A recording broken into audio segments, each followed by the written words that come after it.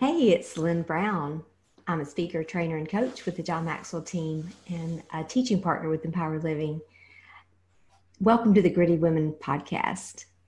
You know, when I think back about just my life and where I am now and how I got from where I was to here, it just really blows my mind sometimes. But I mean, honestly, y'all, I spent the first half of my life just trapped in the comparison trap. I was so bound by the opinions of other people that it was literally like living just trapped in a mental prison. And then one day I just got sick and tired of being sick and tired. And I drew a line in the sand and I was like, you know what? I'm betting on me. And it was the first time I'd ever done that. And I began my journey of growth and change. And it was amazing because the things that I looked at began to change when I started looking at them differently. And then not much time after that, I found this quote by Wayne Dyer that said, when you change the way you look at things, the things that you look at change. And I was like, oh my, that is coming true in my life. And, you know, it's not that my life is perfect, but I'm surrounded by people who want to make a difference, you know, doing something that makes a difference at a time that makes a difference. And I think you probably would all agree with me right now. Across our world, you know, there's never been a better time for us to become the best versions of ourselves so that we can, you know, empower, equip, and encourage the people around us.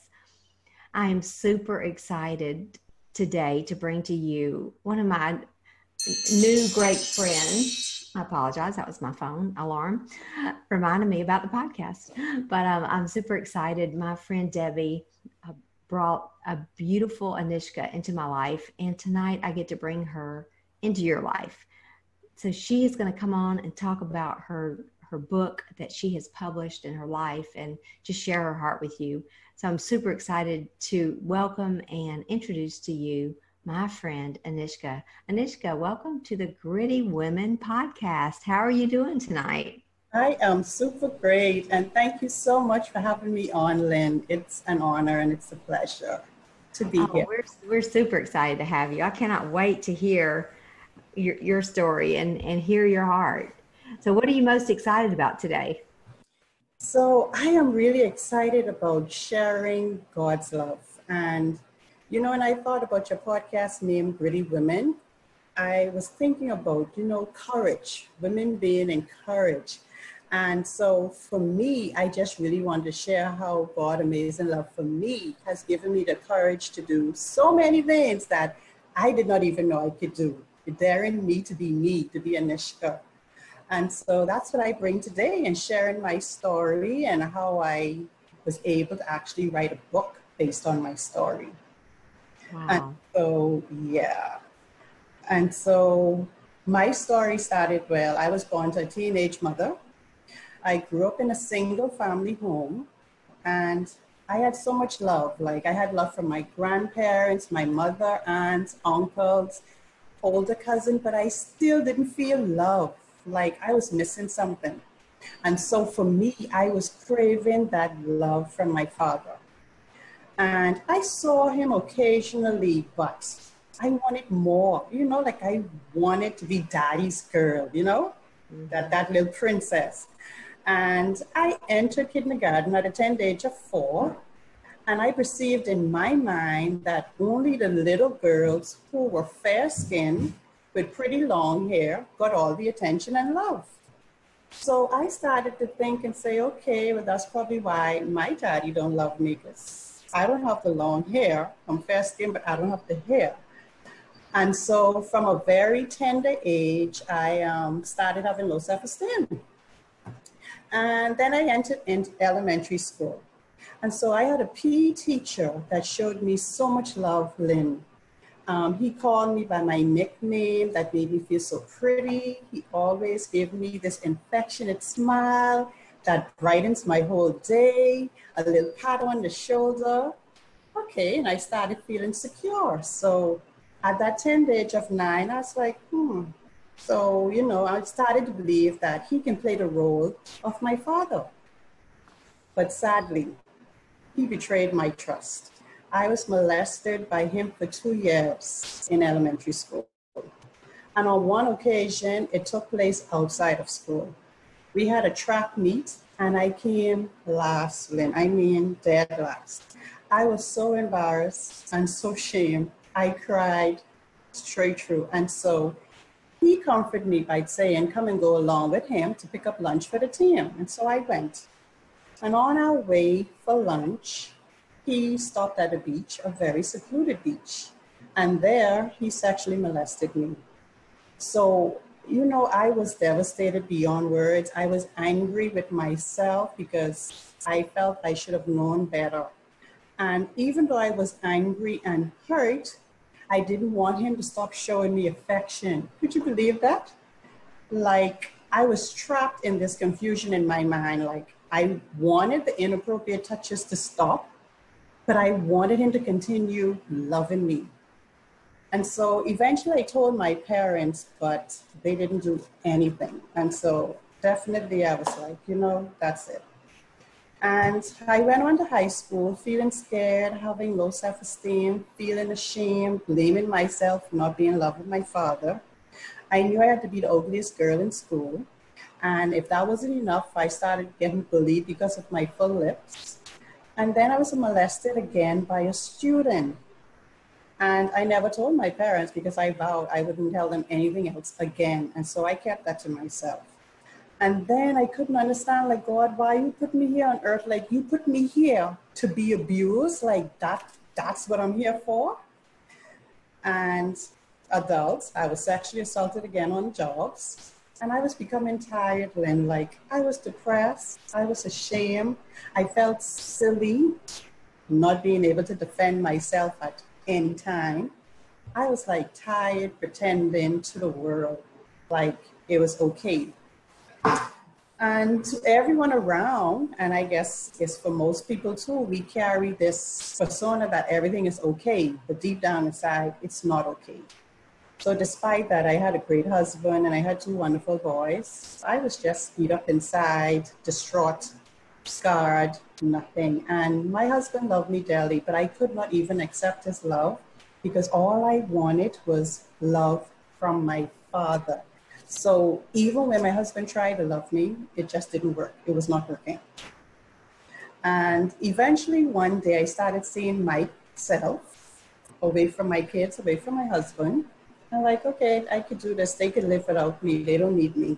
I started to distance myself and the suicidal thoughts just keep coming and coming and coming. And then eventually one day I left home where my family thought I left to go to work, but I left and I was going to the beach. I did go to the beach and my intentions was to drive my Jeep overboard and end all of this. But Lynn, this is God's love. Like, God's love is so amazing because that was my plan, but he had a greater plan for my life. And like, when I truly decided to surrender to God, he showed me how he was always with me. Like, despite all the pain and trials we encountered, he is there. He reminded me in Psalms 139 and 13 that David said that God created my inmost being. He knit me together in my mother's womb. So then I started saying, okay, if God knitted me in my womb and then he did the same for you and everybody else, so I can't be a mistake because God is perfect. He don't make mistakes. So that means I am perfect. That's right. Yeah, and so this light bulb just started to come on, and then Psalms 139 and 14 reminded me that I am fearfully and wonderfully made. But I know I probably kind of making it sound easy, but it wasn't that easy. I mean, for many years, I'd keep telling myself, convincing myself, I am God's child. I had to say this out loud. God loves me. He created me.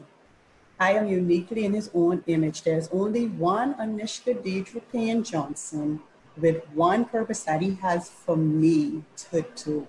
And I had to continuously recite this every day until it resonated in my heart and soul. So not only have I accepted that I truly loved by God, but today I can now have a relationship with my father. It cannot replace what I missed out as a child, but we presently have a relationship and we will continue in the future. But I just really want people to know, like, he is really giving me a voice now that don't give up on God. Like, he is so patient, he is so loving. And like, I just encourage everyone, don't give up on yourself. Like, give God a try. And, you know, like you say, as pretty women, has the courage to do amazing and wonderful things when we put our trust in God. He's just amazing. That's so true. And I love that you brought up that you just finally surrendered, because Yes. I think so often we chase after, the things that we want, the success, or Mm-hmm. even the love, like you were saying. We chase after these things. And if we'll just slow down and surrender everything to him, then Yes. he will make a way, even when it looks like there's no way. And Yes. that's so wonderful that, you've reunited with your father, and your family is all together. And, you know, I would just encourage you to continue. And I know you know this, but just like you said, just harvest the good. You can't go back Yeah, and I can't go back. fill in the gaps of the past of what did or didn't happen, but you can harvest the good. And Yes. so I'm just so happy. So tell us real quick. I know that the story, Beautiful Butterflies, is about your life and about you. You are the beautiful butterfly. And so how can we get this book? Tell us. Okay, so this book, let me show, Beautiful Butterfly. Look. Yeah, so it can be found on Amazon, Barnes and Nobles, anywhere that are selling books, you can find this book. I can also be reached on Facebook, Instagram, Heavenly Butterfly 242. And my email address is heavenlybutterfly242@gmail.com. So Heavenly Butterflies 242 at gmail.com is your email. And then we can purchase the book on Amazon, Barnes and Noble, anywhere like that. Beautiful Yes, Butterfly. yes, that's it. That's awesome. How exciting. Thank you. Well, I know that a lot of people will want to get this and read more about your story. And I look forward to just Yes, growing with you and being on the journey with you. And I'm so glad that our paths have crossed. And I just appreciate you so much pouring into our viewers. And I know that, there are a lot of people that have gone through similar experiences like this, but just to take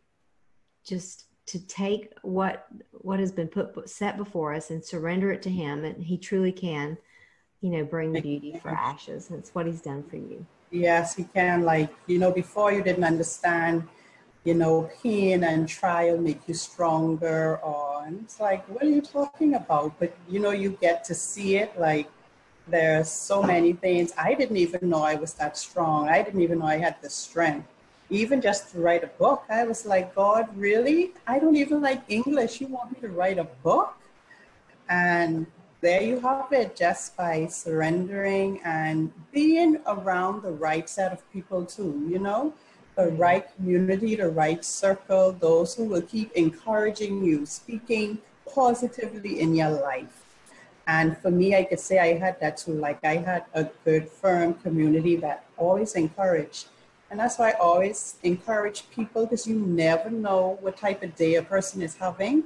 So a warm smile, a lovely word, just a hello, how are you, with a nice smile can go such a long way. So, Yes, it can. And yeah. it's encouragement is oxygen for the soul, basically. And some people say, well, how do you know, who to reach out to or who not to? I'm like, anybody that's breathing could use some encouragement. Yes, everyone. You're either going through a hard time, you're coming out of one, or you're just you're in the middle of one. I mean, that's just the way life is. And it's great. It's a great life. I'm not saying that, but it's just everybody can use encouragement. So Everyone. thanks again for being with us. And we look forward, like I said, I look forward to seeing what the next steps are for you. Yeah. And just glad that we're on this journey together. So thanks Yeah. again for pouring into our community. And remember, gritty is the new strong, and gritty is the new pretty. And we are all equipped and resourced to become who our Creator designed us to be. So Yes. let's go out there and make the world gritty for sure. Yes. All Yes. right. Well, we'll see you next time. Thank you, Lynn. Oh, thank you. Okay.